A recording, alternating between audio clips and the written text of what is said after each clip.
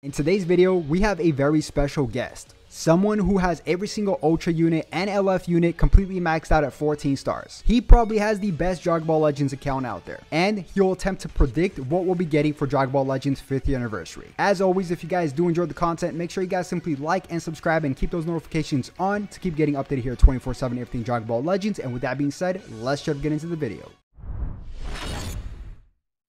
Guys, so we have a very special guest in today's video. I mean, honestly, it's a very it's an honor to have him on, and it's a guest that does not need any introductions whatsoever. Pretty much the, I would say, pioneer of Dragon Ball Legends, one of the original content creators that has, I believe, the best account in Dragon Ball Legends by a mile. He has every single unit maxed out, 14 stars, including Ultras and LFs as well.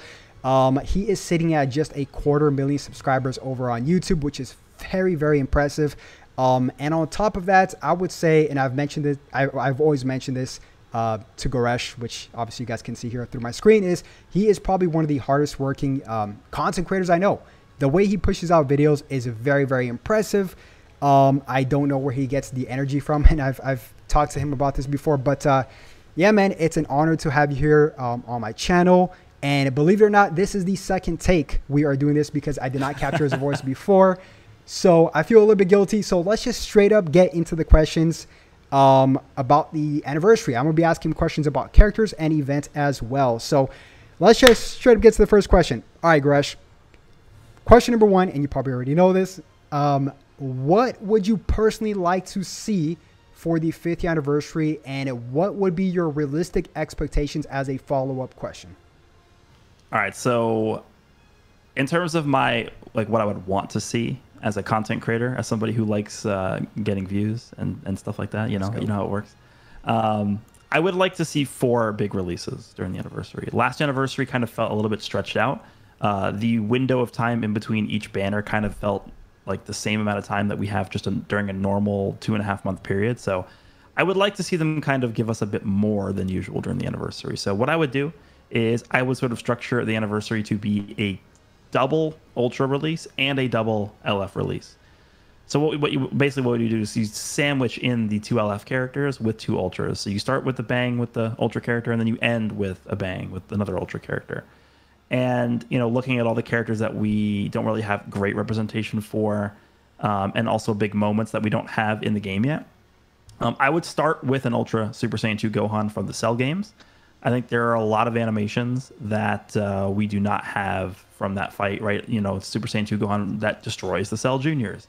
Super Saiyan 2 Gohan that, you know, has like some kind of counter Kamehameha against Cell when he goes on a rampage. 1000%. The Gohan who tanks Cell's kick to the head and then just, like, you know, catches his foot or whatever it was. Like, there's a lot of animations that are left in that fight that we haven't gotten. And the last Gohan that we got from that fight is LF Gohan, which is, what, 4 years old? That's insane. Yeah, that's pretty wild. It's been a while. It's been a long time. So I think that would be a really good way to start the anniversary. I think obviously it's a hype enough moment. One of the most, you know, well-known moments in the series.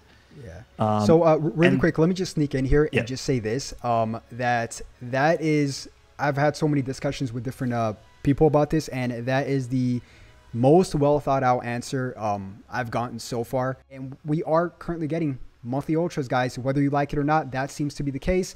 And do you think they're going to do that with normal months but not for anniversary months? So that's actually a very, very good possibility. I could definitely see happening, and I never really heard that answer before, surprisingly. So I just want to say that's a very, very good answer. Now, these are your personal preferences, right? Not your realistic expectations. Yeah. Okay. Yeah, this is what I think I would like to see. I don't know if they would do it though. Yeah. All right. So moving on from there, we are going to be in like the first third of June, maybe, like, you know, almost approaching the middle of June. That is going to be the first anniversary of superhero releasing. So I think it's a really good time to release Orange Piccolo as the first LF character. Again, first anniversary superhero. Regen has been getting a lot of love recently. Red Cell, Ultra Kid Buu, the Green Buu equipment, Blue Zamasu. So I think if they got like one more top tier, really like competitive unit, they could actually be in a really good spot in terms of their strength in the meta right now. Mm-hmm. So, you know, Orange Piccolo coming out, he's like a dominant character. Maybe I probably want him to be either a defense type or a strike based character to fit with Kid Buu and Cell.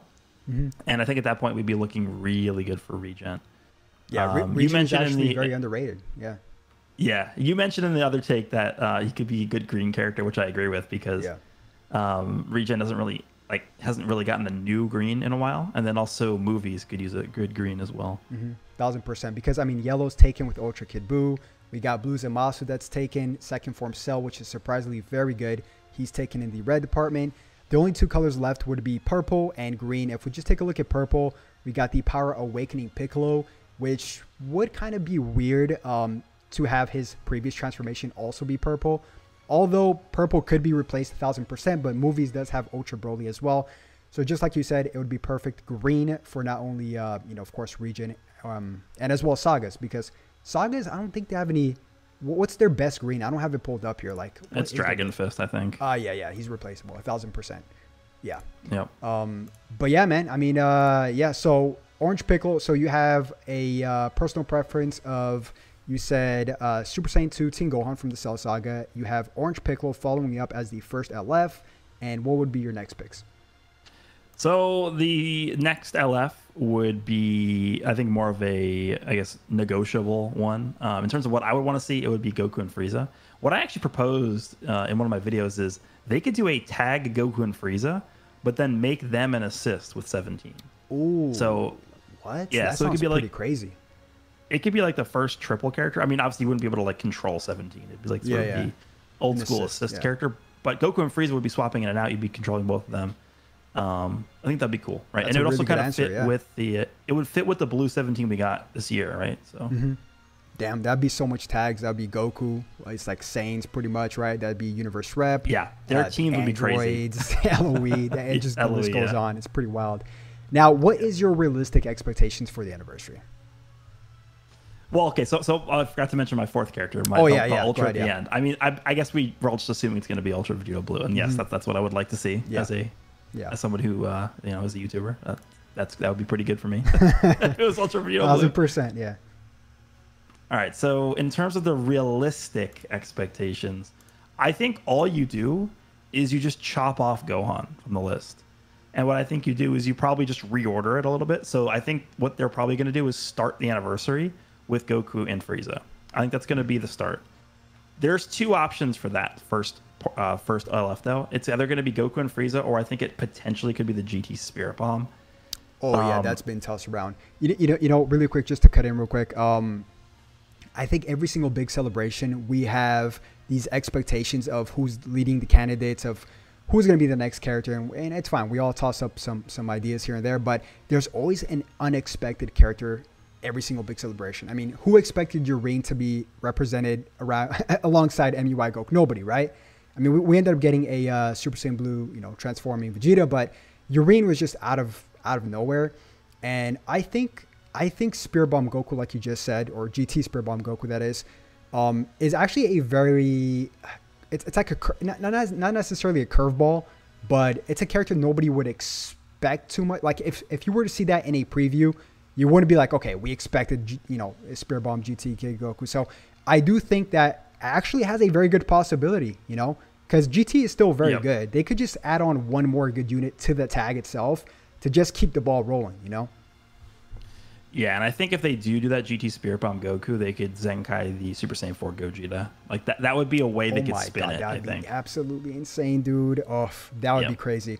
I just spoke to Kuba about, which is actually one of my next questions. Also, which actually we'll just jump straight up into this really quick. Every single big celebration does have a LF Zenkai. Right now, I 1000% do think we're going to get an LF Zenkai. You just tossed out Super Saiyan 4 Gogeta, which is a very good possibility. But if we do get Ultra, you know, Vegeta Blue, I do see Corrupt Zamasu getting a Zenkai. Because he's also regen, right? He doesn't buff regen, does he? It's tricky. I think he does, actually. Let me check. He doesn't. It's God Key, Powerful Opponent, Future. God Key. Okay, there you go. That makes more sense. All right, yeah. So, I mean, it's a good possibility. You said Super Saiyan 4 Gogeta. That would be absolutely crazy. I think that would overshadow perhaps maybe even Vegeta Blue, Ultra Vegeta Blue.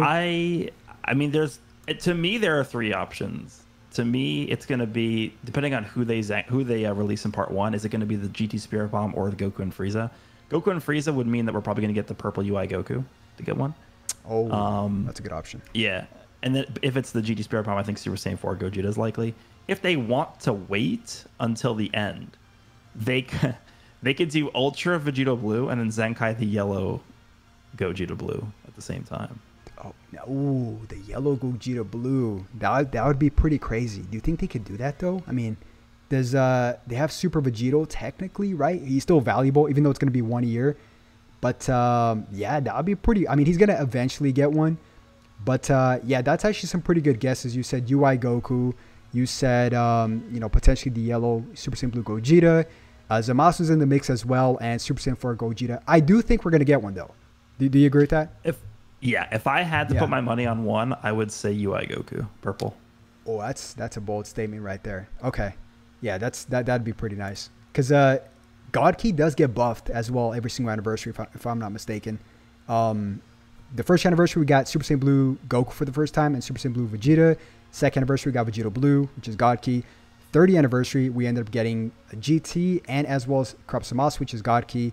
And then 4th anniversary, we got, who do we get? Am I tripping? Oh, MUI Goku. So yeah, God Key is a trend for the anniversary, so I could definitely see that happening as well. Just really quick, because I don't want to hold you up too much here, since this is our second take. Last question, okay? Now this is a pretty, I don't want to word it as a worry of mine for the anniversary, but events. What can Dragon Ball Legends do in terms of events? And I know you're a big fan of PvE, by the way. You're like a huge PvE guy, am I right? No. Yeah, that was sarcasm. That was sarcasm. That was sarcasm. Before you answer that. All right. So yeah, I mean, PvE is obviously an issue in Dragon Ball Legends, in my personal opinion. Although they just dropped some pretty cool updates, such as a brand new profile card. It's not necessarily PvE, but and as well as a brand new upgrade system. So not quite sure how that's going to work in terms of details, but we have an idea. It looks pretty interesting. They might tie into something else in the future in terms of PvE, but what can Dragon Ball Legends do that could differentiate a regular month in Dragon Ball Legends? I think that's the biggest issue with the game, honestly. Yeah, honestly, I think we just got an announcement for like, what is it, like the new heavy attack or whatever it was? Yeah. And they mentioned that was only in PvE. Yeah. So honestly, I think that's already a win for the, like, I'm not going to call this like an anniversary thing, but it kind of is tied to the anniversary because it's releasing right next to it. Yeah. But having like a new mechanic like that at the same time as the anniversary, I think for PvE, it opens up a lot more stuff. And so what I think they're probably going to do is they're probably going to start making PvE content a lot more difficult, just because if we're getting a new mechanic like this, it's probably going to be easier for us, right? Mm-hmm. So maybe they're going to add more challenging PvE content. Maybe they're going to add new modes, new events. So I actually think this is kind of exciting from a PvE perspective, because PvE has been kind of stagnant for a while. And so them changing up and adding specific mechanics just for PvE, right? They already mentioned that you can't use this mechanic in PvP. I think that's a good, that's a good thing, right? Yeah, it's just to clear up some confusion here, because some people got mistaken. It says the mechanic specifically for heavy attack is for PvE, but the upgrade system in terms of blasts, special and strikes is for PvP as well, right? Yeah, I mean, it doesn't specify for the boost, the arts boost or whatever, but for the heavy strike, yeah, that one is specifically stated to just be PvE. Okay. Yeah, I mean, it's going to be a grind, but I do, if it's for, and here's another thing, and I'm sorry to go off track real quick, because since we're here on already on the subject, for defensive type units, is this a bad thing? Because there's no defensive type stats here, right? So technically speaking, a unit with defense would be kind of lacking here, since everybody's just getting stronger, right? Would that overshadow defensive units? We'll have to see what they do with these arts boosts. Because like, what if, for example, there's an arts boost that gives you like reduced damage received or something? Like, I don't know. Maybe. Yeah. Mm-hmm. Yeah. Interesting. All right. So last thing before we leave here is Shenron. It's something that happens every single anniversary. Do you think we're gonna get anything? Any new, any new dragons in terms of Purunga, Super Shenron this 5th year anniversary? I mean, Goku and Frieza, they do that as part 1. Do Super Shenron. I'm telling you, this is panning out to be, a pretty straight path forward for part one. We have Goku and Frieza as the headlining LF character for part one. We have Zenkai Purple UI Goku, and then we have Super Shenron. Boom. 100%. Yeah, that's actually one of the best answers I've heard, honestly. The whole sandwich thing that you said in the beginning of the video with the two ultras makes complete sense. It does make sense. That's what I would want, but we'll see. No. It's actually a very realistic expectation as well, because in terms of the ultras, that is, right? A sandwich ultra. Depending on which ultra it is, we don't know, but it makes complete sense just because we are getting monthly ultras. So why would they do that, every single month and then just not do it for the anniversary? It wouldn't make sense to me personally, but yeah, thank you so much for coming on. It's very late. Oh, it's actually 5 p.m. for you, but yeah, it's very late. So I need to go to sleep here, and I will link, obviously you guys all know Goresh. I will link his socials down below as well. But once again, thank you guys so much for watching. And Goresh, is there anything else you want to say before we end the video? Just hopefully the anniversary is good. It's fun. I'm really hopeful it's going to be better than last year, but I appreciate you having me on. This is our first time doing a collab together, so nice. Hopefully we do more in the future. For sure. Appreciate you, Goresh. All right, guys. You have a great night. I'm off to sleep. Have a good one. Peace.